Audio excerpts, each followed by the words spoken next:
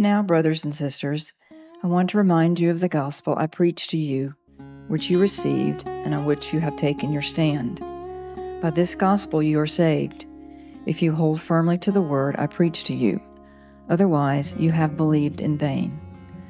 For what I received I passed on to you as of first importance, that Christ died for our sins according to the Scriptures, that he was buried, that he was raised on the third day according to the Scriptures, and that he appeared to Cephas and then to the 12.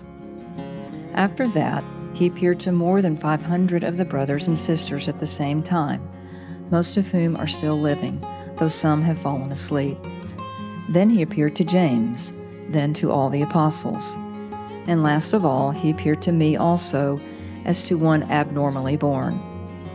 For I am the least of the apostles, and do not even deserve to be called an apostle, because I persecuted the church of God. But by the grace of God I am what I am, and his grace to me was not without effect. No, I worked harder than all of them, yet not I, but the grace of God that was with me.